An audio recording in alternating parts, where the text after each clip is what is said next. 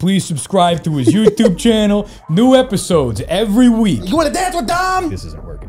Like, I'm just not feeling it today. Like, You're a dumb guy, right? yo, this guy is like actually a racist. You fucking loser. How much can Dom Mazzetti bench? Probably 275 for 3. How much do you lift? Probably 275 for 3. Mike, dude, I want to hear about Dom. It is me. Like, it's still me. It's Dom! Fuck you, loser. Say what? All right, ladies and gentlemen, welcome back to Don't Be Sour, episode number 34 with none other than, well, I thought I was going to have Dom Mazzetti on here, but we got Mike Tornabene. Tornabene, I said it right? You nailed it. Well, actually, those are my Dom notes. I have to go back to my Mike notes, dude. This is, there we go. You can have questions for both. Like, I can go in and out of character, whatever you want. It's like you walk in, I'm like, dude, who the fuck is this guy? I was expecting the bandana and everything, man. Dude, it's funny. I've actually done the opposite. I've been on JK News, and they were expecting me to come out of character, and I came in character and did the whole thing like in character, and they loved it, but they were like, I was not prepared for this. Do people ever request like which version they like? If you're like, we want you to come be at this event, but not your real, not Mike. No, because I usually decide. Like for that, I was like, this is humor, so I'm going to come in character and like just be humorous the whole time. And then they're like, all right, let's do this one out of character, so you can get more like actual insight, like your insight into something instead of just like making jokes. But usually, like if I do a podcast, I'm just going to come normally, and then I can be like, hey, the options, if you want an answer from Dom, you can, be like, switch it up. It's kind of like it's a dance monkey situation. Like, I'd like you to be funny now, so turn into Dom for me now. Exactly. This mic is getting fucking lame. It's like that in my head too. I'm like, all right, time to be funny, time to be serious, and it's helps separate. Dude, welcome to the show. And just so in case people do not know who this icon of a man is in the fitness sphere, who are you, dude? What do you do? My name's Dom Mazzetti, aka the Professor, and I've been doing YouTube for 12 years. Started Dom Mazzetti Verse channel doing comedy skits, and then actually December 2012, so 10 years ago, started broscience Life on YouTube, and I make gym satire videos, making fun of gym culture and bros in general. Dude, I have been personally watching you for a very long time. Like before, I've been on YouTube for 10 years as of this month. Nice. A whole decade of making stupid vlogs, right? Yeah. Much different content than what you make. But I remember literally being in I call it my trap house days with just like, you and 4 of your boys, and you're paying $200 for rent in this like shitty place. Like we were watching your Dom videos back then, like every single time you would upload, it was like we'd all sit around, put it on the fucking TV, be like, you want to dance with Dom? And it's like, updating my Facebook, drunk, gonna get some Chipotle. Dude, that's funny because I was filming that in my own personal trap house. Really? Dude, oh, yeah. Yeah, that was like my first New York City apartment with my buddy Guion, and it was an absolute shit pit, man. And we filmed on a camera, like a mini DV, like film, like video camera that I got when I was freshman in high school to like film skate videos, and I still had the camera and couldn't afford another one, so we were just filming it on like tape. Life was easier back in those days when it was like there was no adjusting the lighting. It was like just turn it on, press record. That's it. It was a lot more difficult to edit, but easier just to be like, yeah, this is supposed to be shitty. Yeah. Yeah. Does it ever? So the whole Mike and Dom thing. Yeah. Does it ever get annoying of people like having this like alternate personality? No. I mean, I think like in the beginning when like no one knew who I was outside of the character, like they didn't know my real name, like I didn't have a personal Instagram, like I didn't have a personal YouTube channel, and I just like kept it really private because I just didn't really care. Like this is the character, I don't want to interrupt that. So people would meet me, and I was also younger and my fan base is younger. So it'd sometimes come up and be like super broy and expect me to be like really, really broy back. Sometimes it'd be kind of like assholes and expect me to be an asshole. I'm like, look, you're a stranger, man. I'm just going to be nice to you and like talk to you. And that kind of phased out as people realized like I'm a real person, and people started to realize like, follow my personal stuff or my Instagram or my other YouTube channel. And I think as we all just got older, like, kind of grew out of that a bit, but it's cool, man. I mean, a lot of people are just like, they get it now. They realize that it's a character. But, do you know who Rainn Wilson is, if I say the name? Yeah.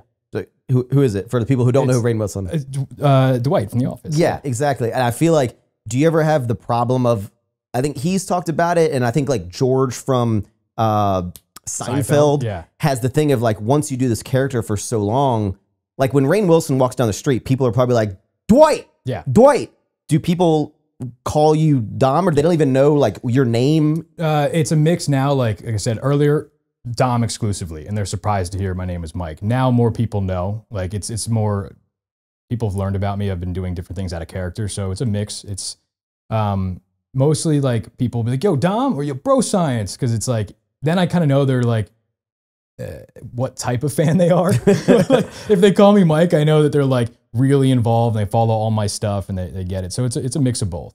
Okay. And why don't, like, before we dive, first of all, is it like frustrating that like whenever people talk to you, they're just like, tell me about Dom. Tell me about Dom Mazzetti. Fuck Mike, dude. Yeah. I want to hear about Dom. I mean, I've had my own sort of identity crisis with this back in like 2016. Is Dom cooler than me? Should I just switch personally? Honestly, that was a whole thing, man. I was like living in the shadow of my own creation. and like now I'm fine with it because I'm like, it is me. Like it's still me. It's in my head. I'm still that guy. It's just like I just switch back and forth to it. But sometimes it can get a little weird just being like it outwardly it's a totally different person. Yeah. Like, it's still those thoughts and those like the creativity and the humor is all obviously still coming from me.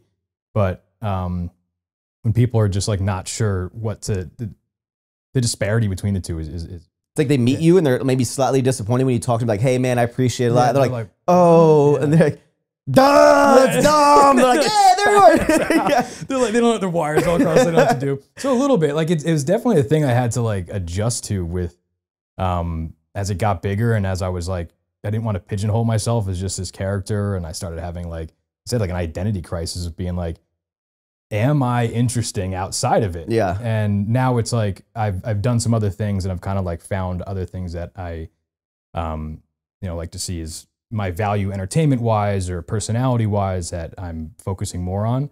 But also I don't see it as like, I'm at odds with the character as much anymore where I'm like,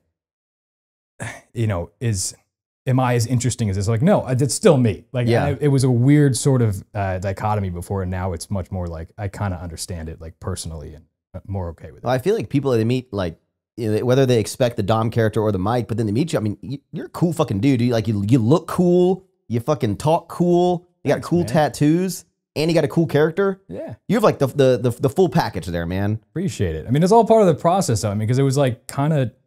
We were joking earlier about finding yourself, and like I kind of had to. I was like, I created this character that kind of just got away from me. It was just like blew up, and it was like I'm really nothing like this in a lot of ways. Like, yeah, I love bro stuff. I love partying. I love going to the gym. Like, I make the same type of jokes, like the same type of humor, but like I'm also very different in real life, and it was hard for me to kind of like come out of my shell and be like, this is who I really am. Because I didn't want to affect the perception of the character. Yeah. And like break that wall. And B, I didn't want to open myself up to that judgment because I was in this like safe zone of like, this is comedy. And this is like a buffer between my real self and like the world. So I can just kind of like do, say, and be whatever and know that like, it doesn't reflect on me personally. Right. But then I'm like, all right, like I want to be myself more, but now I got to like put that out in the world and like, who am I really? So I had to kind of like discover that. That's an identity crisis. Yeah, I'm telling you, man, it was real. It's like this thing of like you're just looking yourself in the mirror and just like, who am I? And it's like there's a guy with a headband looking back, like, fuck you, loser. He's right here. Well, dude, why don't we like go back a little bit and like tell me about like you in your upbringing and kind of like not necessarily how you like got to be Dom, but like who is Mike and like, how did you start even getting on social media? What were you like as a kid? Like, what did you do before you turned into this character? All right, we're going back. I trace it all back to skateboarding. So that was the first thing that I did that I really like fell in love with. I was probably 13 years old. And you're 34, you said, right? Yeah. So in high school, that's all I did. I got into skateboarding and... He's going to bring this mic up, yeah. Yeah, it just keeps drooping down. Well, a lot of guys have that problem, you know? We need to get some drugs up there. Do you have any Mike Viagra right here? Raise it from the... Technical difficulties, ladies and gentlemen. You just hold them? just like... Because then you could just flex That's the your whole first time. instinct of how I would hold a mic. Right. I've never done this before. I mean, podcasts. All right, dude. Yeah. So take us back to the origin of Mike. Yeah. So skateboarding is where I kind of trace it all back to. I started skating in high school, and it's all I did. And when you start skating, you like make skate videos. And so I had mentioned that I'd got this camera for my birthday freshman year, and I would film all these skate videos on it, and then I would edit them and just spend hours doing that. And that A camcorder. A camcorder, yeah, mini DV camcorder, yeah, little tiny tapes, and you had to like rewind it to the spot and all this, yeah. So it was tragic, really. It was a lot of work, but I fell in love with skateboarding first, and then video making, and I guess I always had a knack for comedy, just growing up, a sarcastic kid in New Jersey. Like, people are funny out there, man. They make them funny. And I had a friend that since second grade that I used to skate with. His name's Guion, and we always had like a good comedic chemistry, and we would film like little sketches together and little bits outside of skateboarding. And throughout high school, as I was just doing more of that, it was like the only things I would do would skateboard and then film and edit and make little like videos. I was like, oh, what do I want to do with my life? And I'm like, oh, I want to make films. I want to, be a writer. I want to be a comedy writer. I want to go to film school. Just kind of decided. I didn't want to do anything else. At first, I thought when I was younger, I wanted to be an architect. And I was like, I'm terrible at math. I'm not going to My bridges would collapse. Yeah, this is a bad idea. It's like, what? Because I like to draw? Like, no, I'm not. That's not going to happen. So I just picked this. And yeah, so. I want to pause on the skateboard real fast. Yeah. I'm kind of a skateboard fanatic in myself. No way. I want to deep dive into your skateboarding history. Let's do it. How like deep were you in the skating community? Because we're like the same age. Yeah. Were you on like Skate Perception, like the website? No. Do you know what that is? No. Damn, that was like the skateboarding forum. Like, it'd be like the bodybuilding.com of skateboarding back then. It's like where everyone would upload their clips. It was like a forum where skaters would put up their videos. When I was skating, there wasn't really like an internet component to it. Like, you're only 1 year older than me. But like the internet didn't exist. But when did you skate? Were you skating at the same time as me though? I would, I'd say 14 to 18. I think there's like a 2-year gap in there though, that like it's where the internet became more of a thing. Like, because I remember the only access I had to any skate content was like magazines I would subscribe to. CCS magazines and shit. Videos I would have to buy, like VHS videos, or things I would download off LimeWire. There wasn't really, like, as far as I knew, like a lot of websites that I can access. Maybe there were existing at the time, but the internet was so new that I didn't know how to like get around it. What's your favorite skate video? Oh, Sorry. Okay. Flip, Sorry, yeah. See, I think the girl, right. Yeah. It was, and as a filmmaker, they hired, who was it? Like Spike Jones or something that did like the green screen skateboard and shit. And when they tossed the board and it went into like another scene. It was incredible. Yeah. Revolutionary shit. Yeah. I mean, as a skate video, that's like arguably one of the best ever made. I was just like more of a flip guy, more of like a Hessian sort of. And you're like underplaying. You're very good at skateboarding. I didn't know until I started doing deep dive. I was like, this guy fucking shreds. Yeah, I picked it up back, last year. I took 15 years off, and then I picked it up last year. I want to get back. As someone who's older, is it like I can do all the similar tricks that I did back in the day? Yeah. But I'm more worried about, like, my falls are a lot harder these days than back then. So there's a lot that goes into it, right? Like I said, I was really good in high school. Just stopped when I started working out because I didn't want to get hurt. I didn't want to get hurt and not be big, which is a whole other thing that, like,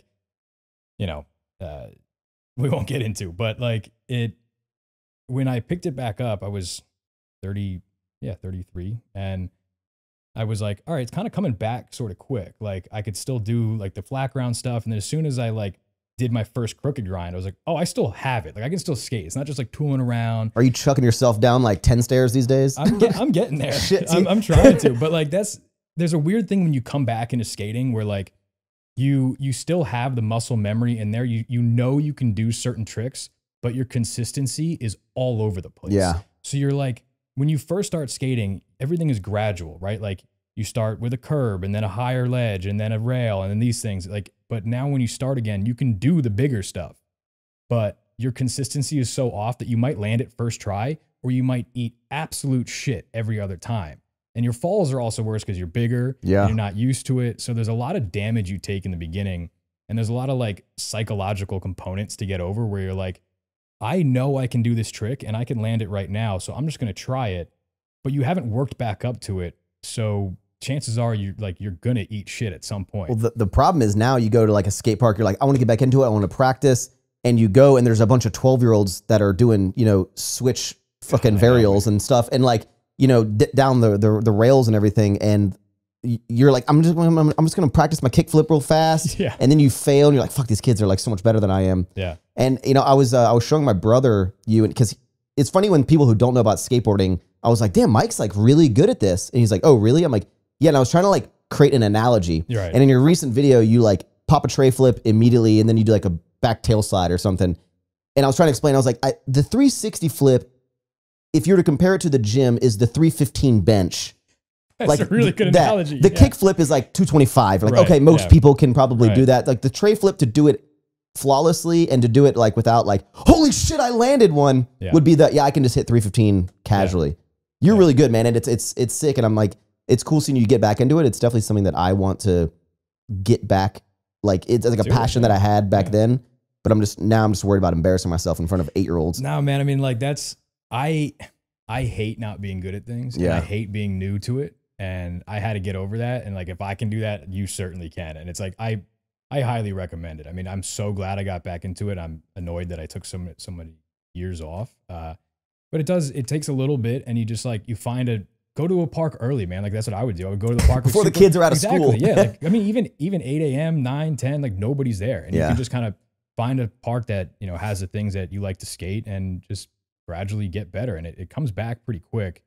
And then you just keep doing it. And for me now, it's part of like my fitness regimen. Like it's cardio, keeps me in shape. It also just like gives me something other than the gym to like add and to, you know, my interests and my personality and my fitness, where it's like I can relieve some of the pressure of lifting as my only source of like looking a certain way and getting getting in shape, when I know I'm doing like 2 hours of skating a day plus like lifting every day. So now when I do all these like deadlifts and shit, now when I'm like skating, I'm like, fuck, my back hurts. I'm like you're just skating, and I'm like, I'm not even doing anything. It's different muscles, man. Like my back hurt like hell when I first started, and then you just kind of like, you get used to it. And you just remember like you're coming from a different thing. Like lifting is such a kind of like rigid, you know what I mean? And skating, you got to be loose, and you know, your weight distribution is all over the place now. I mean, I was 130 when I was skating. Yeah. Like 50 fucking pounds heavier. And I'm like, I hit the ground a lot harder, and I'm a lot top heavier. So it just like my balance is all well, with skating, it also comes down to, I was again explaining to my brother. I was trying to like explain to someone who has no idea about skateboarding.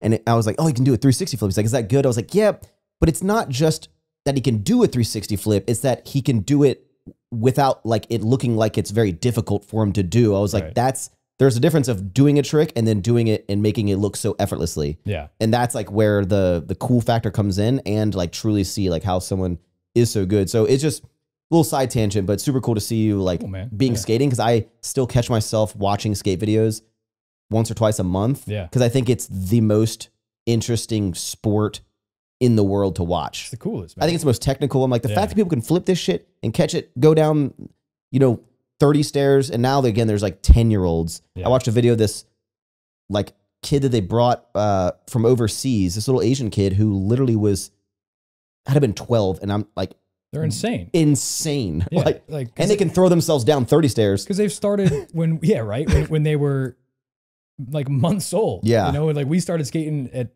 13. You know what I mean? Like that's like the normal time for people to skate, and now it's like they've done it since they were kids, and this is why the progression is so insane. It's like by the time they're 13, they're 13 years, like some of them 13 years into skating, which is like, and then they got another like 20 to go. Like, it's absolutely wild, the progression of it. Well, it's cool to see you get back into it. And so that was the thing that led you to get into like creating videos. And then how did you like get to the point where, cause you're one of the true OGs you're in the first realm of YouTube. Like, you know, it's not like you were on like day one, but you were in the first kind of like generation of it. How did you get to doing social media? And was the whole Dom Mazzetti thing, was that your first attempt at, I'm going to make videos for the internet? So, I was alluding to the relationship me and my buddy Guion had, and we had a comedic chemistry. So in high school, we were like, oh, like we're good at this. Let's do some, you know, comedy stuff. We started working at a restaurant together, and we're like, this would be a great idea for a TV show. and I ended up going to film school. I went to NYU, film and television. So I knew I wanted to be a comedy writer. That was my goal. Write scripts, make a TV show, sell it. Like that's what I wanted to do since day one of college. And so me and my buddy Guillaume were working on a pilot for that. And all throughout college, we would just write different scripts and different things to try to like break into the industry. Like I would do my classes and stuff, and we'd go home and FaceTime and write and just trying anything we could to like get into traditional Hollywood as writers. And like, cause I didn't really want to be an actor. I didn't want to do stand up. And why is that? I just wasn't really interesting to me. It was just it like, wasn't like you didn't want to be on the, like facing the camera. You want to be behind the camera. it wasn't that I didn't want to be. It's just, it wasn't my focus, right? Like my focus was like, I just want to write humor. And like, if I act in it, cool, but I don't want to just like pursue an acting career. Like I didn't really want to act in other people's stuff that I didn't write. And I just figured like the main focus for me was just to write scripts, write comedy, be like a screenwriter. And so we would do that for all of college. And then around 2009, so junior year, leading into senior year, we started making sketches like on YouTube just to get our name out there. At the time, like no one was making, videos on YouTube really. It was like one guy, Fred. Yeah. Fred, Kev Jumba, Philip DeFranco. Exactly. Like, so there was just like a few Kasim people G. and then random like viral, like silly videos. And so we started making sketches to get our name out there, not thinking of like, oh, I'm going to be a YouTuber. Cause at the time, like in our heads, it had even like a weird connotation. We're like, I don't really want to be a YouTuber. It was. Yeah, it was kind of strange. But we saw people who would like have viral sketches and then end up on SNL, right? Or some shit like that. So we're like, let's just start doing this in conjunction with writing our screenplays. And, we would film it on the camera and just make these random sketches, and they were funny, but nobody was really watching them. And we, the internet was such a different place then. Like Instagram didn't exist. Facebook was just profiles, no timeline. Yeah. And so we had like a joint comedy profile, and that was like one of our first like social media things. And what we would do with that profile is we would make a video on YouTube and manually post it to everybody's wall because there was no timeline. So we couldn't the wall. I haven't heard like post. exactly. I forgot that's what it's called. Yeah. Posting on someone's wall. So there wasn't like a shared place for like things to be like seen by everybody. So we had to manually post it to people's walls, and we were doing that for a while. And then we graduated and did a bunch of odd jobs to make ends meet and make some money to move back to the city. And we're still doing that whole thing. Like this is in Jersey. Yeah. We did the odd jobs in Jersey. Cause I went to NYU. So we were doing all that in the city, moved back to Jersey for a summer, did a bunch of odd jobs, got some money, moved back to the city, got a shitty apartment Upper East Side. And, we're filming sketches, writing screenplays. We were like cold calling people and like, we had That's like pranks. No, we had this encyclopedia of like numbers of people in Hollywood. And we were just calling everybody and just trying to pitch these scripts and these ideas to people. So how would that go? You call like a random director? Yeah, pretty much. Yeah. And we would call like, I remember we talked to like some producers at like the Food Network, and we're trying to pitch them some like comedy pilot about a restaurant. And like, I don't know, we're just trying to get traction any way we could. How do you cold call someone of that like caliber? Cause they're like, Who are you? Dude, we were hungry, man. I'm a guy. I got some good shit. You don't know me, but I got some good shit. I don't really remember too much of like how the conversations went, but like, we had some people that were like at least pretended to be interested. But yeah, we were just trying anything, man. Like so, and one of those anythings was making YouTube videos, and we did it probably for a year before anyone really started like watching. And the first thing that people started watching was the first Mazzetti video we did, which is called Mazzetti versus Terrorism. So it was a good topic to go in on. It was like a bomb scare that happened recently, and I was like making jokes about like how everything is so ambiguous and like who are the guys taking care of this? Like they don't know anything. Yeah. And so like, let's set up this interview with this character that I kind of like did. It was this it was the accent and this like personality that me and my friends from Jersey would do. It's like something dumb would happen, and you would kind of talk in the Dom accent. And then I had also written like a script about it in college. It was like a middle-aged Guido with a cooking show. So it was like I had this character that existed in a different way. And you're like, oh, let's bring this to this sketch. And Guion interviewed me as like a bomb squad agent. And I just like sat the camera up for like an hour and a half and just like riffed and interviewed how this idiot would take care of a bomb scare.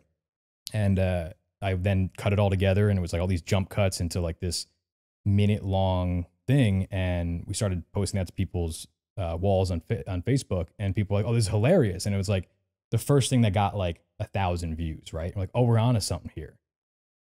And then the next video was Dom Mazzetti versus Four Loko.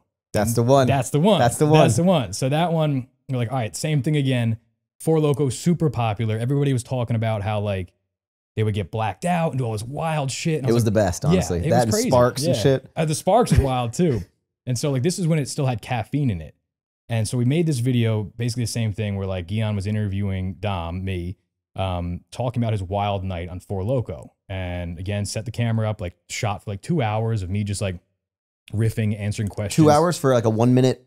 Yeah, we boiled it down to like 2 minutes. It was probably like anywhere between 45 minutes and 2 hours we would shoot. Do you have the uncuts originals? Yeah, I have the tapes because they're shot on mini DV tapes, which made it even like harder because we had to like go through. You have the mini DV somewhere? Yeah. Oh shit! I wish I had all my skate videos. They're there. They're on the things. Yeah, I have all that. Yeah. You need to release these, like that's a good idea. The unseen. Yeah, director's cut. Well, there was some point, like unfortunately, we did have to tape over some stuff because we couldn't afford to buy new tapes, so we just had to keep. People don't know the struggles of like memory cards now. You're like, fuck! I taped over my kickflip down the two stair. Yeah, so I had to tape over some stuff, but yeah, so then we did that interview and it was just like improv this night and cut it together into this hilarious story. And we did the same thing, posted to people's walls on Facebook, and we were able to see. There's this feature, I guess, if you look up a certain thing, like a Dom Mazzetti, right, or Four Loko, you could see who shared it, and we started to see people we didn't know sharing it between each other. We're like, oh shit, like it's going viral, like super slowly. It was like 1,000 views. 10,000 views. A month later, 100,000, 200, 300. And so we're like, oh shit, like we're doing it. Like we're making it a viral video. It's like going slowly. It's like, all right, another one. So we did like 4 videos and they all were doing like really well. And we had this, channel that was Mike and Guion, and those 4 Dom Mazzetti videos lived on there. And then Mike and Guion was the elephant. Yeah. Yeah, logo. The elephant in the room. Yeah, the M&G thing. And then we knew a guy through Guion's friend who started what came to be Full Screen, the MCN. Yeah. His name was George, and he had just started Full Screen. It was, I think, called like Cute Things Exploding. Nobody was on it. And he was like, so here, like talking to us, like, you guys can actually get paid by making videos. You're like, what? We're like, okay, wow. So this is a career. Mom. Yeah. Hey, I'm doing it. I'm making money. Hey, you see me? Look at me now. But, so he was like, yeah, you become a YouTube partner and you get ads run and you get, a cut of that. And to become a YouTube partner, you can sign with our network. And we're only going to take 80% of your revenue. Hey, they only took 20, which was super low for an MCN, but it was like because we were like one of the first people. And yeah, he signed us up and he was like, but here's what you got to do. You got to start over. I was like, what? He's like, you got to make another channel and call it Dom Mazzetti. Because Dom Mazzetti verse, because this is like it's way better to be more focused than have a channel that's just kind of like random sketches. It's crazy because I mean back then they're like it's crazy that someone had like a strategy for it when back then everyone was just throwing shit against the wall. Right, but I guess the guy knew because he made Full Screen, which is like one of the major MCNs. But so we're like, you kidding me? Like we just worked for 5 years before we saw any success. Like you tried everything, and now we finally got it. You're saying like we got to do it again, like just start from scratch. It's like, all right, fine. So we left the videos up on the original channel, re-uploaded the first 4 to the new Dom Mazzetti verse channel, and just started over. And our plan was as soon as they eclipsed the old views, that we would remove them from the first channel. And eventually they did. They were just, I guess, popular. Yeah. And we continued to make new ones on the new channel. So eventually we did. We just started over and did it again. And that was the first YouTube channel. Did you get inspiration from like my new haircut and shit? Do you know that guy? Yeah. Yeah. So see his fucking haircut? Yeah. I wouldn't say so much I got inspiration from it. That was around the same time, right? Right. I got inspiration from the idea. It's like people are doing funny sketches on YouTube. Anyone from Jersey acted like that. That. So it's like that was like that's how we kind of talk to each other when you're like being dumb or playing this like character with your friends. It's just sort of this persona you would do. So like it was great. It was fucking hilarious. And so I think like videos like that inspired a lot of people to start making their own. And so that's what we were doing. We were seeing people like a few success stories of like, hey, these people got some views on it. We can do that, but we also like can do more. Like we're screenwriters. Like we write comedy. Like I went to film school. This is what I want to do. Instead of just like, I'm going to be a one-hit wonder of, you know, a viral video. Like I'm going to use this as a launching pad for my Hollywood career. And so that was a goal even when we started, you know, going really viral and making money on YouTube. Why did you name it Dom Mazzetti? That was a name from a prank phone call me and a friend did. We just, Say what? yeah, we just, Dom Mazzetti was the name. That's just like a name you put out your ass? Just pulled it out. Was there an alternate name that you almost decided on? Nope. It was just, that was the one. And why with you and Guion, why were you the guy in front of the camera? Was that It just was the way it was. I mean, because of the character, you know, it was sort of like my character in my head. I mean, I had written a script with the character like probably 2 years prior to this. Also, I'm the Italian one and he's Indian, so it seemed to work a little bit better. Yeah. Okay. Yeah, but yeah, that's just how it went. And you know, he was great at doing the interview and the feedback and like the straight guy and the mix. It would always be funny because you would do a lot of the videos where your friend would, you know, be behind the camera, just ask the questions. And then there was a lot where he was in the scene with you. Yeah. And I remembered seeing all the comments like, how is he keeping like a straight face? It's so fun, man. Because like we would crack up, like, you know, we would have to do some things over, but he was great, man. It was like having that dynamic was so funny. Just like us next to each other physically and just like his super calm, sarcastic demeanor. And then this like over the top character. Yeah. And the idea that like, why are these two friends? And it's like, he's forcing him to do this. And it just became a great. It's interesting to hear like that, you know, this, we'll call it like a dumb character. Like you're playing a dumb guy, right? Yeah. That there's so much like structure behind the scenes. Like I always thought it was just like, I'm sure he just like was like, oh, I got like a good idea. I'm going to sit down and say some random things off the top of my dome. But like you were kind of like scripting it out. Did you ever like, as you're writing it and as you're saying the scene, be like, no, I got something funnier. I got something funnier. Yeah. So in the beginning, it was, we would come up with ideas of what we want to talk about. Like the Four Loko thing. I was like, I would see what's going on around me and I'd be like, here's what's funny about it. Everybody talking like really hyperbolically about their stories of Four Loko. And it was all the same. They would black out and do something that's like, I got blacked out for $4. Yeah, like mildly dumb. And I was just like, I got to make fun of these people because they sound ridiculous. Everyone had a story about how they blacked out. So I was like, let's, you know, poke fun at these certain things. And we sort of have like, later as we did more of them, had like beats of like what we'd want to talk about and the things we'd want to like, you know, make fun of, the satire we'd want to get to. Because at the end of the day, we didn't want it just to be like silly comedy. It was satire. It was supposed to be like making fun of a certain thing, having commentary about something. And that's what it became. So we'd think of these ideas and how to like break them down into like the social commentary or the psychology behind it. And we knew that part of the greatness of it was the improv to it. So then we would just kind of like, here's some questions and here are a couple jokes, but then Guion would just like ask me some things and I would answer them and make some jokes. And then sometimes we'd crack up and do it again. Other times he'd feed me a line. Other times I'd be like, oh wait, I got a good one. Like ask me this question. So we just kind of did it. And it was amazing because you can't recreate that improv. Yeah. But at the same time, sometimes we'd sit down and film for 2 hours and be like, this isn't working. Like, I'm just not feeling it today. Like, this isn't coming together, and we'd have to scrap it, like a 2 hour waste, and I have to shoot again. Well, I feel like as someone who has a comedic personality, when you write, a lot of times like you have this expectation of how funny it should be, and you feel like you're missing the mark. But for 98% of the other people like out there that are watching something who doesn't have this like comedic brain, they think it's like the most hilarious thing in the world. You're like, none of this is shit. This is shit. Yeah. And I guess I always just kept it to my own standard of what I think is funny. I was like, if I don't feel like, if instinctually I'm like, this isn't working, I'll scrap it. I don't care. I'll scrap a whole video if I'm not feeling it. That's like something I stick to. I'm like, I will not put something out that I'm not proud of. Yeah. Yeah. And how far into when you started making the Dom videos, when was your first time getting recognized out in the world? I remember it was at a bagel shop in, obviously. Yeah, obviously it was a bagel shop in the Upper East Side. So it had to have been, so this was, the first viral video was October 2010. This had to have been maybe March 2011. And I was standing in line waiting to get my bagel. And this girl came up to me and was like, are you that guy from the, and I From was the like, thing? yeah, I was like pretty nervous because I was like, what's happening right now? And like, I didn't expect it to be a girl of all people, like, cause it's a bro heavy thing. Like, Yeah. the Dom Mazzetti verse stuff had a little bit more female demographic, mainly because of our Dom versus drunk girls video where we Yes. you know, roasted girls getting drunk.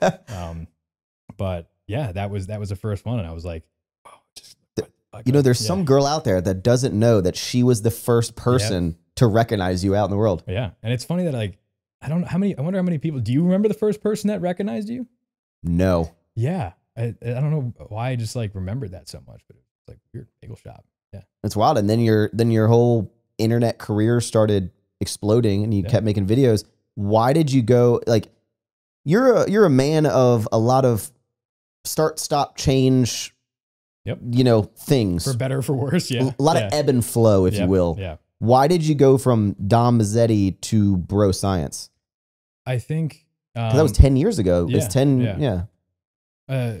A couple of things was like, I had been working out for a while at that point. I started working out freshman year of college. So I was like really... And this is how big you are? I know, right? not very good at it.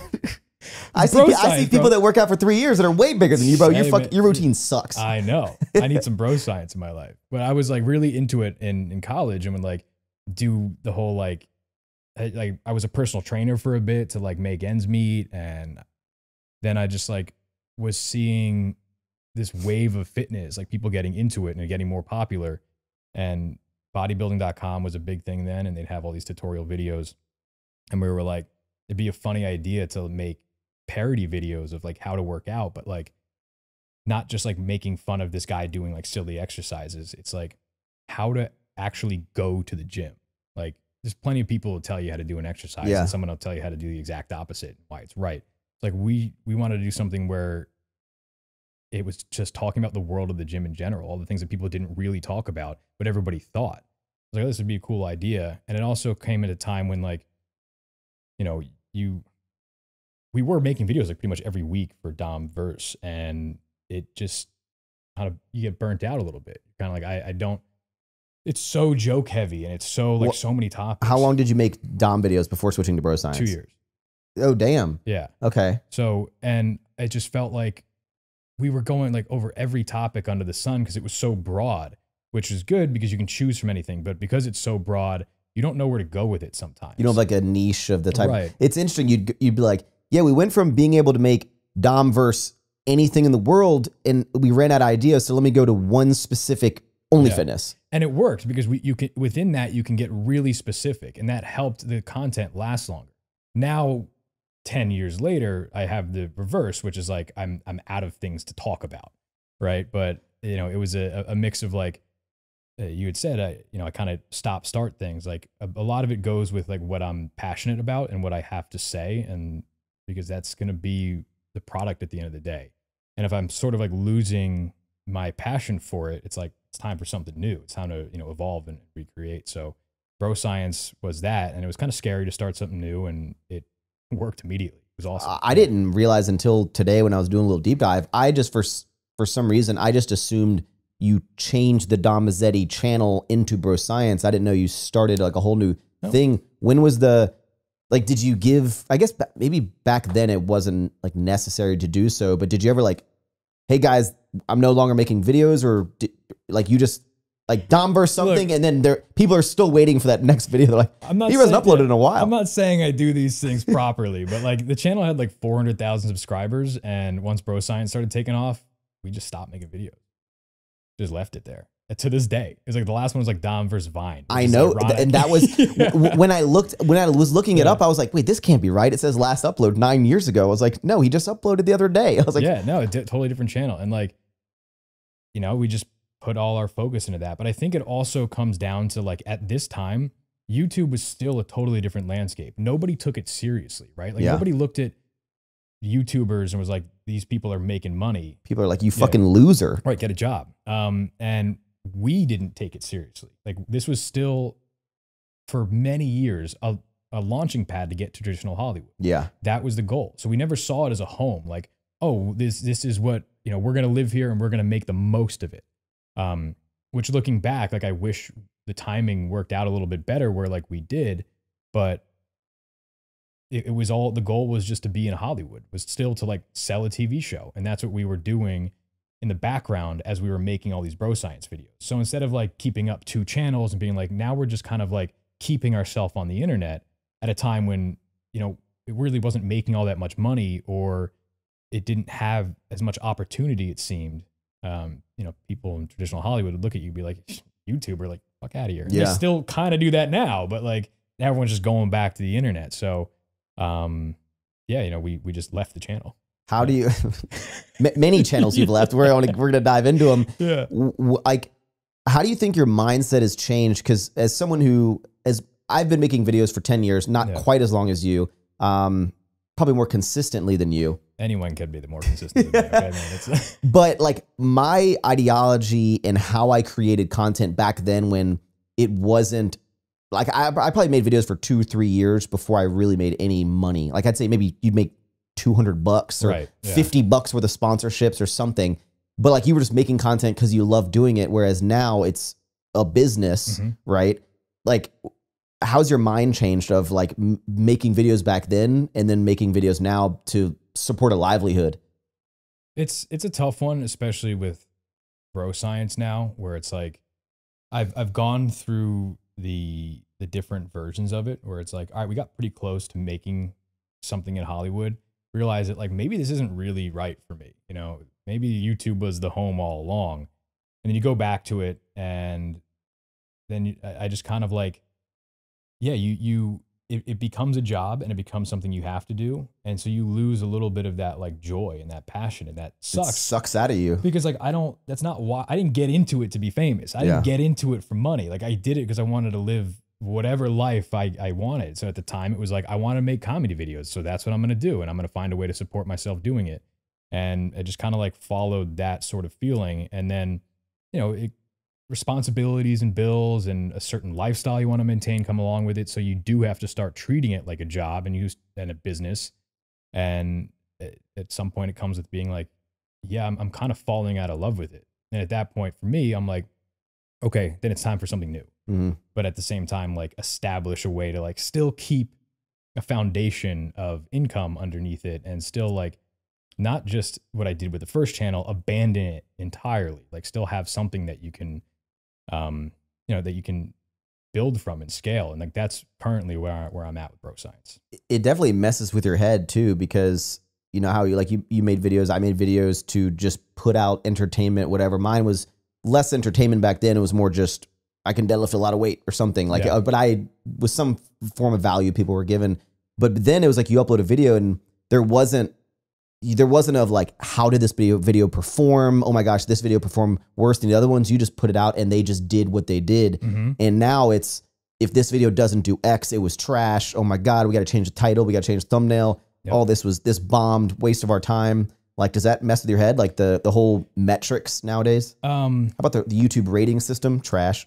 1 out of 10, 10 out of 10. Oh yeah, that now does. Not really, because fortunately, pretty much every video I put out like fucking banged. So like, I never really worried about it. It was only like, oh, this one's crushing it. This one's extra crushing it. Yeah. They just all killed it. And like, that was part of my philosophy, was like, I'm just going to make good videos. I don't want to do it every week and then just water it down, or just also get people used to that. Like, I think one of the things that people forget now with how much we're trying to chase the algorithm is that there's still like an organic algorithm of what people find interesting and how people like view things. And I think like a video every week sometimes makes you skip videos. You're like, oh, whatever, there's gonna be another one next week, right? And if it doesn't really grab you, then like there's another one next week, and there's another one week after that.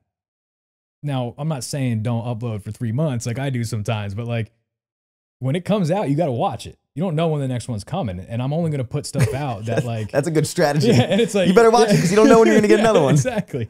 And I also, but mainly it's like I only put stuff out that I'm like, yeah, this is going to be good. Like, this is going to be not just because I have to at this very moment.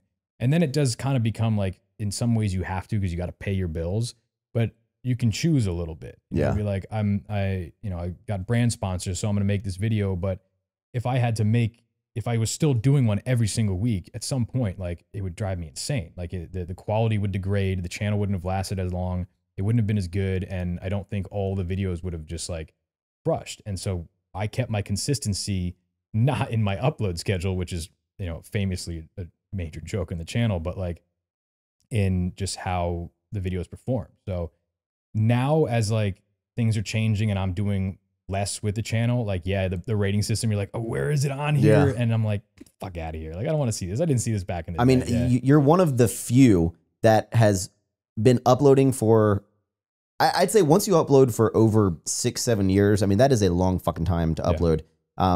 As consistent as, you know, you can be, but to still be pumping out the numbers that you're doing on a consistent basis, and the content is, you know, a lot of times I'm a vlogger now, right? Love it or hate it. You get a lot of like, oh, this is the same content, the boring, whatever, where yours is relatively the same content every video. It's poking fun at, you know, this, doing bicep curls on everything. But like people seem to still just love the character and love you for like so long, which is just like admirable to like be able to maintain that level of fandom. Thanks, man. Yeah. Have you ever done like a, like both of your personalities in one video? I've been thinking about it. It just like you talking to each other. Yeah. For this, one of the last videos I did, I was doing an interview of like my 10 years on broscience, and I was considering interviewing myself for it, but it just became such a time monster to take down. So I was like, maybe when I end the channel. Don't end the channel, dude. I'll just walk away from it. You're right. I'll just leave it on one. There's video. no, I mean, because people will never know if you end the channel, because they'll just be like, it might be a year. It could be the next 10, upload. You don't know. New video eventually. Yeah. So, and you know, as you switch into bro science, I think something really important that you need to tell the people is, how much do you lift every day? No. I want to know your lifts. Oh, all of them? I want to know all of it. No, I just want your bench, squat, deadlift. I want to know your maxes. I've never really maxed out, to be honest. That's what someone who can't lift a lot of weight would say. I mean, do I look like a guy who just lifts a lot of weight? I'm a bro, man. I lift a lot of weight a lot of times. How much can Dom Mazzetti bench? The most I benched was probably 275 for 3. I've never done a 1 rep. Like, I've never just been like, how much can I do? Like, one time. Seriously, never. Because I was just like, I'm going to fucking hurt myself. And obviously you don't train legs. I do. Yeah. Damn. But don't tell anybody that. And you're natural, right? Yeah. I can tell for sure. Yeah. The veins are hiding. And the pump isn't everlasting. Yeah. Why did you decide to stay natural? I didn't really have a desire to do steroids. Like, I mean, I want to be in as good a shape as I can be while still like maintaining the life I want to live, which is like, you know, part of the reason people are like, oh, you haven't made gains in 10 years. I'm like, I have, but I also like, that's not my main goal. Like, if I have to restrict myself so much on my lifestyle or what I'm doing or how I'm enjoying it, then it's not really worth it for me. So I just kind of like kept this balance of like, let's see how far I can go with it. And like, I take it seriously, but it's not my whole life. Yeah. And I never really wanted to take on any of the side effects that came with steroids, even if I was able to mitigate them, because I didn't see the reward in it for me. I was like, I don't really want that look. Like, sure, there's times I was like, yeah, I just want to be fucking jacked and ripped because I'm a, you know, gym bro with body dysmorphia. But I was never like drawn to be like, this is what I want to do. Because to me, it felt like it was really limiting. Like, it just in the way I would look, or like what you're my just life the guy would with be. muscles, right? And like, I don't know. It just was never something I was like, I want to do this. The desire to be that big and that cut wasn't as strong as my desire just to be like, I enjoy what I'm doing and how I'm living. And it's not to say there's times that I just get frustrated and be like, yeah, I wish I was, you know, for all the work I've put in, doing a little bit, you know, like you said, there's guys who've been lifting for like 3 months who look better than me, but I'm like, I like how I look. Like, I'm happy with my physique. And like, even now I'm learning new things that just like work for me. And I'm like, I'm in the best shape that I've ever been in at 34. And I love it. And I like the way I lift, like the way I look. I like my diet, my lifestyle. And I'm like, this to me is like the real success I'm going for, instead of just like getting on juice and then later maybe regretting it. Yeah. Or like being stuck on this cycle of like figuring that out. I think some people, anyone who makes a comment that you've looked the same since X time, hasn't been lifting long enough to know that that's going to happen to them too. Yeah, right. Like it's something. Come talk to me in 10 years. Whether you've hit a peak and you just completely fall off, like I don't know, man. Like it's, I've definitely just like got caught in complacency too, where you're just like you're doing the same sort of exercises. You fall out of love with fitness, and like, you know, it becomes a job. It became a job for me, and I didn't take it as seriously, but I would still go to the gym and enjoy it. But I wasn't as like goal oriented, because it was just kind of like I used to do this for fun. Now I do it for fun and for work and to be in shape, and just like it just became a lot. So you're just like you kind of fall into these rhythms of it. And now, like I said earlier, like adding skateboarding back into my life like helped alleviate some of the pressure of like being jacked and lifting is like the number one and only value in your life. And once it like becomes a little bit less like all encompassing, it's not as much pressure on it. And then you don't take it as seriously, or like you enjoy it again. And when you take it less seriously, you're enjoying it again. And then you kind of take it seriously again. Yeah. And you just like fall back in love with it. And you're like, oh, this is enjoyable, instead of just kind of like a process that gives you body dysmorphia. Do you have any specific fitness goals at the moment? Or are you just, yeah, I mean, I've been really wanting to grow my legs. And I feel like if they haven't after this amount of time, no, I mean, like they've been just the way I'm built, like my weakest body part. And I've always trained legs, but there's always been like, you know, you just don't do it properly for a while. You got injuries and like different excuses or whatever. And I train them every 3 days. Like I love training legs, and I feel like a total, you know, traitor saying that, but I do. They're just like and you're like, why won't you fucking grow? Why won't you do it? But they've grown significantly in the past year. I also had a groin hernia for like 10 years that I just fixed last year. So that was probably limiting some of my fitness for a while, you know, not being able to lift so much without my intestines poking through. But like I got that fixed last January, and then my fitness has just been like, I was skating, like everything's just kind of coming together. So like my goals are like, I want to see how like how big I can get while still like staying relatively lean. And I'm like doing it, and it's nice. Cause like when I do photo shoots and video stuff, like I don't want to be in a bulk cycle where I'm like, I can't take my shirt off and, you know, advertise clothing or shorts or whatever. So I'm just like messing around with different things, and I'm seeing what's working, and yeah, that's it. Would you say you're proud but never satisfied? Yeah. Yeah. It's a good way to put it, right? Yeah. It keeps you moving, man. To be honest, like with the leg growth, dude, I think it's just how we are. It's like, we just got to say, I can squat I've seen it. I've squat 500 pounds. Dude, and like, whenever I feel bad about my legs, I'm like, this dude is strong as fuck. And I'm like, come on, man. Like what's going to take for us? Was that literally, were you about to say like, whenever I feel bad about my legs, I just look at you. And I'm like, no, I'm like, look, it's never going to happen for me. Like this guy can deadlift 650, but looks like that. Who fucking cares how much you can lift then? Dude, you're a phenomenon, man. It's crazy. So with the whole transition into like the whole gym world, have you found the videos are significantly easier to make than your old concepts? Or you said you're kind of not running out of ideas. They were. Now they're very, very hard to make. Why do you think that is? Is that because the trends are always constantly changing? I mean, I'm running out of steam on it. Like I was doing the math on this the other day, and I figured out the average amount of jokes in a video, and it's 50 a video, and it was something like 8,000 jokes. Yeah, you're giving people too many jokes. Yeah, and then I'm just like, it's tiresome to have to like think of new jokes for the same sort of topic in some way. And most of the jokes are like layered to the point where it's like, yes, it's about fitness, but more so that it's about people in general and psychology and just like human nature and different things like that. So they're pretty deep to get into. So it takes a lot to like think, and it takes a lot of energy to like come up with the ideas and figure out a topic that I can Trojan horse this bigger topic into with. Is it all you? Now it is. Yeah. Me and Guion stopped working together in 2017. We're still close friends. We just went different ways careers wise. Yeah. And yeah, so it's just me just writing. Bro, editing. When I watch your videos, like some of the shit that you say and do in these videos, I like to consider myself a funny person, like, and say funny things and have funny thoughts. Some of the stuff you do is like next level. And I'm like, how in the world did this man think of this shit in the gym? Even as little as like the things you're able to do bicep curls on, like in your last one, when you're doing it like with the battle ropes, and then you have like both of the, like Bro, Bro, I you do don't- it long enough, you start to see the dots, man. You start to read the matrix. you did, what was it forever ago? You were doing like bicep curls on the fucking like hamstring curler, like the There was leg a video, extension. 10 machines you didn't know were for biceps. And it was just like anything I was curling the bench, like, but like, The last one you were you were benching on a bench that was supported Yeah. by 2 benches. Bro. yeah. What the fuck? Well, I was like I was doing a video on how to squat, and I was trying not to squat the entire video.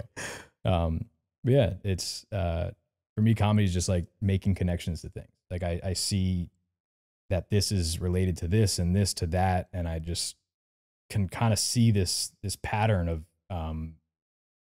how to bring it from this idea to this, and just knowing how to, I don't know, structure a sentence that elicits a certain feeling. And that feeling is laughter. And I just kind of know that if I change this word, this will happen. If I move this sentence around this way, it will make more sense here, but I'm also protected from people canceling me. You know, like if you just say a certain thing a certain way, or you just know how to hedge yourself. And I take a lot of time really carefully writing it out, and then I'll say the script, and then I'll improv. I feel like, I don't know if your character Dom could get canceled. Like, I feel like you could say some ridiculous far left, far right shit, and everyone just be like, it's a made up character. Yeah, I mean, kinda. But I also think that like there people get canceled for a lot of shit, right? Yes. A lot of dumb shit. A lot of things that they probably should be canceled for. But I think it kind of comes down to like the intent behind it, right? Like Yeah. I know what I'm trying to say. I know who I'm making fun of. I know what I'm making fun of. I know the message that's getting across in that joke. I know how to properly structure that joke. That, like, yeah, some people are going to get offended probably, but it's not. I firmly believe that this is the right way to go about it, and it's just being smart with your comedy. And I think anyone who's like, you can't joke about anything anymore these days is just being lazy. It's Yeah. like you're just not good at your job. You have to evolve with the times. And it's like, I know better than anybody that like, it's a lot of touchy subjects, but if you are good at your job, if you know how to evolve with it, you're really good at comedy, you understand how to communicate an idea. That's all it is at the end of the day. It's communicating something. And it's supposed to be funny and silly, but there's a message behind it. There's a point behind it. And if you know what that message is, and you're like, and it's not awful, right? Like, then you're probably not going to say anything that's going to get you canceled. Like, anyone can be offended by anything, but like, if you look into it, it's not going to be like, yo, this guy is like actually a racist, or this guy is actually like a piece of shit. It's like, you just do your job well. Have you ever had any sort of outlandish response to something you've done? Yeah, I'm sure some comments about different things, especially because it's a character. A lot of people don't understand it's satire. So sometimes it comes with like people being like, how are you giving that advice in the gym? People are going to hurt themselves. Like things like that. That's the type of comments? Something. Yeah, a lot of times when people don't understand it's a character, they just get really like annoyed by things. So not so much people being like offended, but more just like feeling like they need to speak up against it. Like, this guy doesn't know what he's talking about, or like just taking it too seriously. And being like, dude, how do you not? Well, so with your like massive success you've had over the many, many years, it's obviously turned into something that you've been able to support your lifestyle and everything. Can you kind of like, how do you make your money? Mainly clothing. Yeah. Yeah. So, what are your streams of revenue? Clothing, AdSense on YouTube, much less. Brand deals. I've got 2 clothing brands, and then some other business projects and investments that I am launching in about a couple weeks. What? Yeah. Can you say what they are? This This comes out in like 3 weeks. Yeah, it's I invested in a company that is making like protein gummy bears, and they're amazing. And the macros on them are incredible. It's like for a whole pack, which is like a good size, and they're delicious. 18 grams of protein, like half a gram of fat, and 22 grams of carbs. Are they good? They taste good? They're amazing. They're very good. Like a guy came up to me at the gym and talked about it, and you know, he's like a startup, and he asked if I wanted to get involved. And wait, is this the protein gummy bear brand I see on TikTok that like? It hasn't launched yet. Do they have a TikTok? I don't think so. Yeah. There, you either have competition because there's someone else that's doing the same thing, or it's that company. Yeah. But either way, Yeah. that's awesome, dude. Yeah. And what would you say is the most profitable out of all the things you do? Broscience clothing. Even more than AdSense with your views? Oh yeah, AdSense is dog shit. What? Yeah, man. How many views a month are you getting? Couple million. And it's that. Dude, a lot of videos got demonetized for me. Oh. You gotta remember that. Okay. Yeah. Do they get demonetized on a regular basis? Not some of them now. Like I don't know how that recently they haven't, but I'm not also just not that consistent. You know, like it's not something that I can rely on for like a main source of income. And I didn't even back in 2016 when it was paying out triple what it is now. I was just like, at that point, clothing was always my main source of income. Thankfully, because in 2016 with the adpocalypse, overnight you were making a third of what you were making the day before. Yeah. For no reason. Same amount of views, nothing to monetize. It just was paying a third. I was like, damn, if this was my main source of income, I'd be fucked because I'm at the whim of YouTube and whatever they decide to do with the algorithm or AdSense or whatever. So I never ever after that like really relied on that as like this is an actual main source of income for me. And so you started the clothing, the Dom merch, Yeah. right? Which is a lot of like funny shit that, it stems off of, or it's like the Shred Zeppelin, the Brodello, mass pro shops. Do you have like a whole team behind it? Or is these like kind of, I say dumb in a nice way, like dumb concepts you come up with that'll be funny and like. It's just me.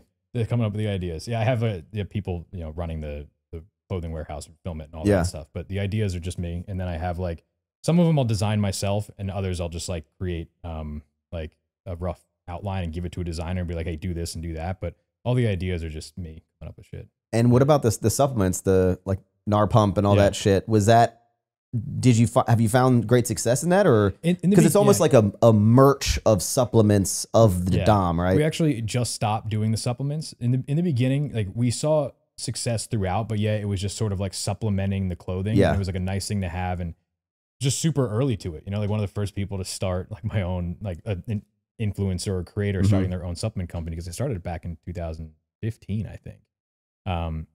But again, like at this time, everything was just sort of supplementing the main goal of getting somewhere else. And then when you kind of go back to it, I'm like, damn, I got some like businesses to run now. And I didn't know shit about running a business, man. I'm a comedy writer. Like I'm the funny guy. I'm a funny guy. Like I don't know fucking anything about running a business. So now I'm like back on YouTube figuring out how to do it. And realizing that like YouTube and clothing and merchandise is like really the home for me.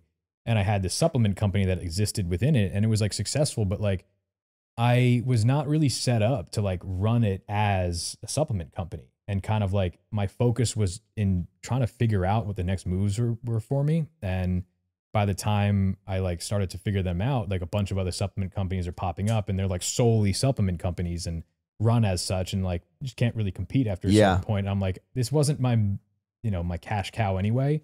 So it's just not really cost effective to keep investing in supplements when clothing is much cheaper to make and you don't have to buy such inventory and it doesn't go out of, Yeah. Well, instead of like creating this like hype or like long-term thing with a supplement brand, the clothing is like new design. It's always fresh. Yeah. And with your, why did you, so you started the Shell Corp. Yep. Why did you want to start, I guess we'll call it a real clothing brand versus the Dom merch, which I'm assuming that it's a slower start than the Dom merch probably crushes. And this is like something like, is this like a new passion project or like, why do you want to create like a clothing brand when the merch is doing so well?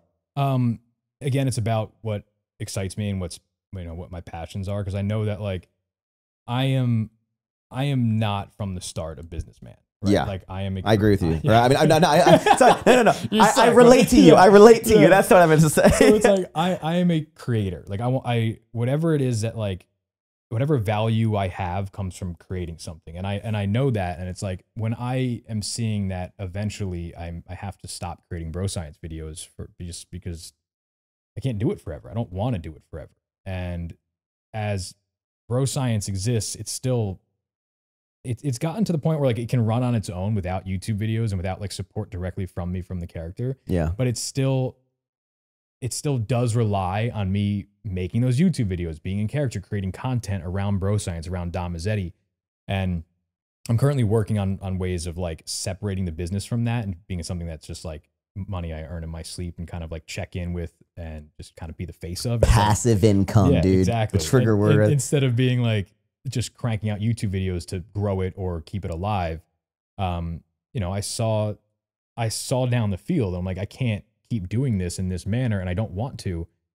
But I'm not just going to shift entirely into business mode and just run it like a business, because like I'm not the guy for that either. Like I got to hire somebody else for that, and I can just like do what I do best. So in kind of these stop-start projects, it's figuring out like what's next for me creatively and what's going to sustain me long-term, what I can grow beyond myself, what I can grow beyond broscience. And I looked at what I like to do, what my interests were, and what made me money. And it was clothing. Clothing is what made me money. And what my interests were is like in art, in designing, in fashion, and in media. And I wanted to create a clothing brand of clothing that I saw as, you know, personal expression, which is, you know, things that I wanted to wear, a person I wanted to become. Like I wanted to create a style that I saw in my head of like, this is the type of clothing I want to wear. I want to look like this person. I want to like, I have this character in my head I want to be, and clothing is a way of doing that. And it's like, I feel the same about like getting tattoos and stuff. It's like, I saw a lot of value in seeing clothing from that aspect and like what I can do with that. And I'm like, all right, but my, you know, my successes come from making content.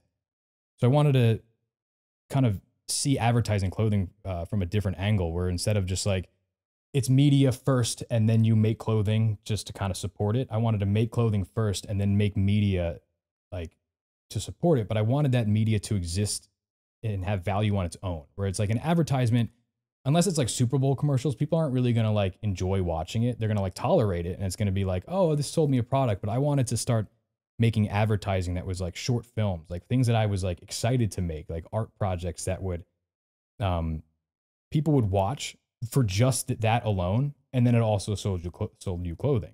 So it was just kind of doing the opposite of what I had done. And as soon as I started doing it, like I'd make the designs myself. So that's just like, it's satisfying creatively. Yeah. The media I really enjoy. It's just like tapping into a different side of my creativity instead of just like humor and playing a character. And I get to express different sides of me and share that, which is why I like entertaining. And I know it's a profitable business, and it's come with a lot of ups and downs and different things. As Clothing's a bitch, dude. Yeah, now that I'm not just printing on like, you know, blanks. Like, oh, you're doing like cut to sew? Everything is cut and sew. Every headache level goes through the fucking roof, bro. Everything is cut and sew, and I'm so particular about how it fits and how it looks. Like I've learned there's so many things that are like, take so much time. You know what the biggest great thing about how style has evolved? Now that the biggest thing is like oversized, yeah. It's like you can't fuck up the sizing as long as you just don't make it too small. No, see, I did the opposite, man. I was like, I see oversizes in and I like that, but I don't want to just make a big shirt. Yeah. I was like, I spent a year designing a perfect t-shirt that was like, it gave the oversized look, but still flattered your body. It was like the sleeves weren't belling out. The body wasn't boxy. It was like, it needed to be just right where it didn't look like it was sticking to your skin, but it also didn't look like a box. And I was like, this is, I know what sort of thing I'm going for and what feeling I'm going for, which I see the same as comedy. Like I know exactly the emotion or feeling I'm trying to get out of something, and I can create that in almost any medium. When this happens to be clothing, it's like, I want this to feel a certain way, and I know how it looks and it feels when it goes on your body and how you feel wearing it. And I want to extract that from like the design of it. And so that's how I went into clothing, and it's been cool. Been interesting. I can tell you're passionate about it, man. It's cool to hear people who talk very passionately about their business, their craft, and it's cool to see. And with all the success that you've had, and you know the money you've earned over the years, you know what's the dumbest thing you've ever bought? Oh, I've got a lot of those. Man, I'm just dumb shit. Because you have an R8, right? Yeah. And that's a passion. Like you love cars? Yeah. Right? I mean, I started a car YouTube channel. I want to talk about that briefly right after. Yeah. The dumbest thing I've ever bought. Do you have any fancy jewels? No, I spend my money now on just production experiences, and at the time cars. I have my R8, which I've modified, but I haven't done anything to in a while. I had a McLaren before that, which is probably one of the dumbest things I've ever bought. I just like went into the showroom and I was like, that one, give me that one right there. Super, like just bought it. Did you lose your ass on it? No. Really? No, I paid for just about all of it in cash. I was just like, what am I doing? But Dom's doing well. I was like, it was, yeah, you know, but it was the most appreciating car you could buy at the time. Well, no, that's what I'm saying. Like when you sold it, did you like lose money on it? No, I made money on it. What? Yeah. It just, if if I let it depreciate any further, then I'd be, you know, not looking good. But so that was one of them. I bought this army truck. It's like, What? yeah, this giant, 5 ton. It weighs 25,000 pounds, but it's 5 ton because that's like the load capacity or something. But it's this giant army truck from 1985. Fucking Rockwell axles type of shit. It's 6 wheels. Yeah. Each wheel is like this tall. And I bought it in northern Michigan because I was making RPM videos at the time. And I was joking with a friend about how do we keep up with all these like ridiculous, you know, crazy videos, like guy driving a Bugatti as an Uber, things like that. And I was like, well, the only thing we can really do is like, you know, get an army truck and use it as an Uber, or sorry, a tank, use it as an Uber. And we're like, I think we can buy a tank. We looked into buying a tank. Did you use the big ass army truck as an Uber? No, we that would have been some shit. So we found out we couldn't buy a tank. You can't drive the treads on the road or whatever. So, but we did find these army trucks for sale, like military surplus, and they were like 10 grand. I was like, For the truck? yeah. I was Oh, like, that's a fucking I'm gonna go buy steal. one, Right? dude. So we find this one in northern Michigan, and it's just like comes with this, you know, paperwork of this guy who bought it from military surplus, and it's an old piece of shit. And we were like, I'm gonna buy this, and it's gonna be a marketing vehicle for an RPM. We're gonna film the trip. I'm gonna use it as like a pop-up shop for, you know, the clothing I'm gonna sell on it. This will be a great investment. We get there, go to buy the thing. Guy teaches us how to drive it, and we had to drive the thing all the way back from northern Michigan to LA, and it broke down every fucking day. Every day. We lost the brake pressure going up the Rockies, and we had to like fix it with tin foil and duct tape, and like we were afraid we were going to lose our brakes going down the hill. And it was a hilarious trip that we filmed. When you bought it, the guy's like, you're like, this will make it back to LA, right? Yeah. He's like, yeah, sure. Warranty expires right when you drive it off the lot, though. Exactly. So bought that, filmed the whole thing, and then got back to LA. And shortly after, just like an RPM kind of fell apart, and I didn't really do anything with the video, but also I wasn't able to register the truck in California. So it's just like sitting in a lot right now. So you still own it? I do. Fuck. Yeah. And it's just one of those things where it's like the headache of going through the red tape of like trying to register it out of state is like something that's not high on my priority list right now, but eventually It's going to be a vintage truck, and you're going to make a ton of money on it one It day, is vintage. It's from 1985. It's just been vintage. So yeah. you own any like Rolexes or fancy watches? Nope. So just cars is what you Just spend cars. money on? Yeah, cars and just experiences. And I dumped a lot of money into an RPM, which is why one of the reasons I had to stop that and just the time strain. So NARPM, another YouTube channel that has, well, you now change it to your personal channel name. It was. Which is now dead. Yeah. Yeah. It was my channel name, or my name, Mike Tornabenny, and then it was an RPM, and I changed it back to Mike Tornabenny. When I first saw, I don't know how I saw that when you originally launched the channel. I don't know if you had to have done a promo on something to let people know, because I didn't, I don't think I was like knowing about you on Instagram. I don't know, whatever. I was like, oh shit, this is the real Dom, right? And first of all, that was the first time I had ever seen you as your personality. And at first I was like, man, this guy's fucking cool. And then these videos are next level shit, man. Like your RPM videos, the production value, the creative thought, because as someone who creates videos, I can tell when someone really like this, there's a lot of work that went into this fucking video, and the thought and the shots and the scenes. Like, what was your idea for that channel, and why is it no longer a thing? Because it's sick. So that kind of was part of the identity crisis of 2016 or 15 of like, I need to do something outside of Dom. And I was like, who am I? What's my value entertainment wise outside of this character? And I was making good money with broscience. And so I was like, I had this car that ended up breaking down. I was like, I'm gonna buy a new car. I'm gonna buy an Aston Martin. And I was like, I had started watching Top Gear recently just to like learn about cars. And I was like, all right, I'm going to buy this car, but I don't want to be a poser. I want to learn about it. Because I didn't really know anything about cars. I didn't grow up like, my dad wasn't really into cars. I didn't like grow up fixing cars or driving cars or go-karting or anything. I didn't really know shit about them. I lived in New York City. I didn't have a car for like 10 years. But when I bought this car, I was like, I don't want to be a guy who just pulls it up to valet and doesn't know anything about it. It's like, I want to learn how to drive it. And through the dealership I bought it from, they had this thing where like you can go out to this racetrack and they had professional drivers teach you how to drive Driving it. experience thing. Yeah. And I went out there and learn how to drive it. And me and my buddy Zach filmed it. And I was like, dude, this is awesome. But like also there's a cool idea for a show behind this, which is like car culture in general is very exclusive. It's intimidating. It's like you don't know what you're talking about. How do you get into it? Like as somebody, like most people grow up in it. They just know like things about it. And I didn't know anything. And I was like, I'm trying to dive into this. It's like it'd be a really cool angle to approach this subject from, is like somebody who is just trying to learn how to enjoy something, right? Like I'm developing a new passion that's expensive, difficult, a lot of barriers to entry. How do you do this? Because like I don't know how you enjoy car culture. Like where do you race? Where do you go do this? How do you learn this stuff? And I was like, this would be a great idea of like fish out of water, like diving into it, learning and going along with this process of like me and my idiot buddy, like just doing rad shit, but also like learning and inspiring along the way. And it became, about this like journey of like pushing myself and facing my fears and like doing things I was uncomfortable doing, which is like, I don't like doing things I'm not good at. Like, I don't like it. But now you're fucking great. You can drive, bro. Like you can. I learned how to drive and film the whole thing. And it became, something I loved. And the way we filmed it from the start was like, we had our buddy Nick who makes TV shows. Like he's a documentary producer. Yeah, because these videos are not, these are next level type of production value. And he's an editor. And I taught between him and myself, like we taught Zach how to edit, and we had this like little production crew, but we kind of fucked ourselves by having this like level of production so early on.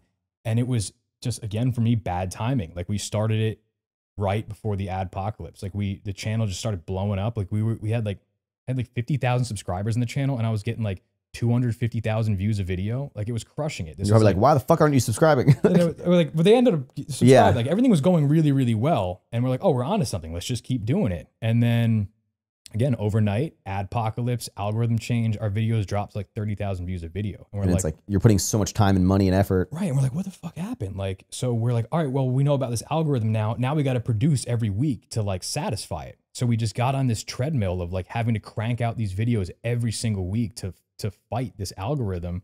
And it wasn't even enough. And all it did was like drain us of time and money, and it didn't yield the results. And we didn't realize that like that was just the new normal now. Like your 30,000 views is great for such a small channel. But at the time it just was a change that I wasn't really aware of. And you have such high expectations of how well, I mean, you're probably one of the few people that have 4 channels under their belts that like you haven't logged into in years, that are far beyond what people are like aspiring to even get to one day.